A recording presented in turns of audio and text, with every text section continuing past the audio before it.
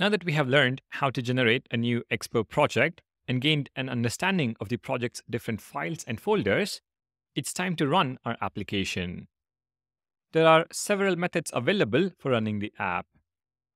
On an iOS device, on an Android device, on the iOS simulator, and on the Android emulator. In this video, we will focus on running the app on a real device. I will be demonstrating the process on an iPhone, but I will also provide instructions for running the app on an Android device. Step 1. Navigate to the project folder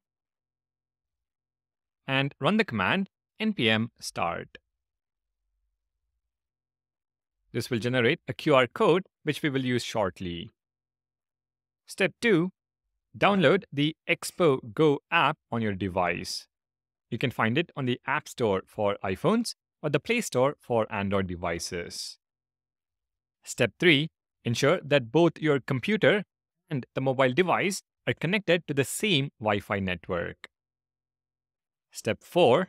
On your iPhone, open the Camera app and scan the QR code displayed in the terminal.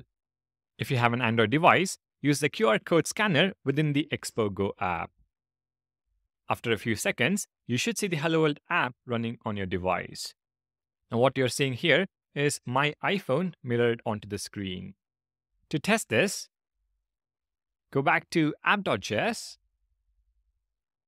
and change the text to Hello World. If I save the file, you will notice the change reflected on your device almost instantly.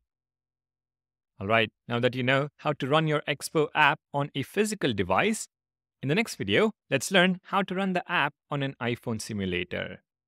Thank you for watching. If you're enjoying the content, please do leave a like and subscribe to the channel. I'll see you in the next one.